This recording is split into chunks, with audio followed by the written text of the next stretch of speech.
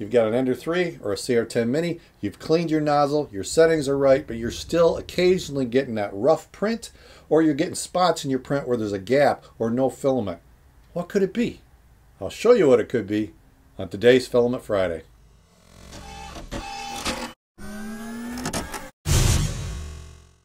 This week's episode is brought to you by these Patreon supporters. If you have a Creality printer such as an Ender 3, CR10 Mini, or CR10, you may occasionally see on your 3D prints little lines that are like gaps. They almost look like a split in the print.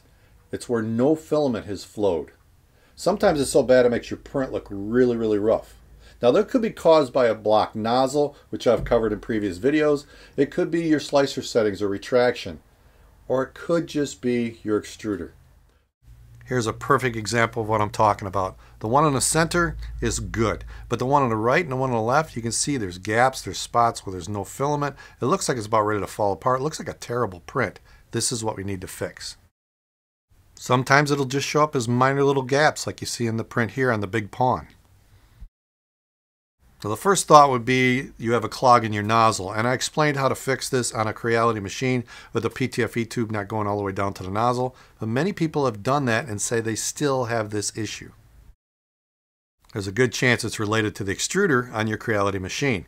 The arm itself can actually hang up, and then the filament starts to slip, your gear gets full of plastic, and then the flow is all off. And everything, your slicer, your firmware, is dependent on proper flow from the extruder. So if you're getting slipping here, your print is going to be off. So we need to fix this. The issue really starts here in the arm. Listen to this. If it's too tight, it's going to rub, which doesn't allow the wheel to hit on the gear properly, and that's when you get slippage. And just by opening and closing this to install or remove filament, it's like you're putting a wrench on this thing and slowly tightening it. It just happens over time. So an easy solution, of course, is to just loosen that screw. And what you do, listen.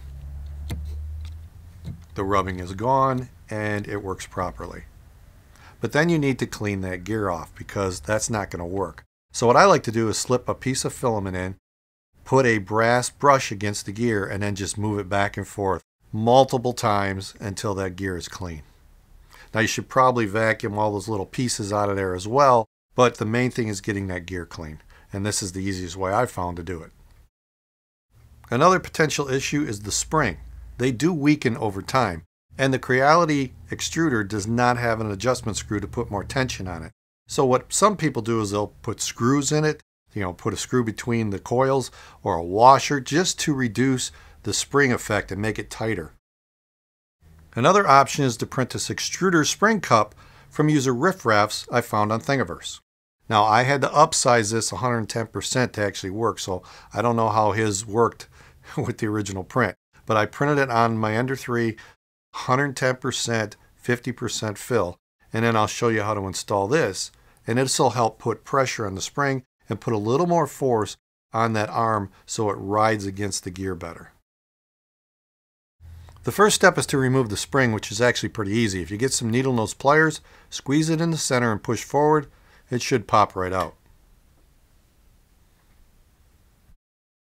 Next, to make it easier to install and give us more movement on the arm, you can unscrew the idler wheel like this.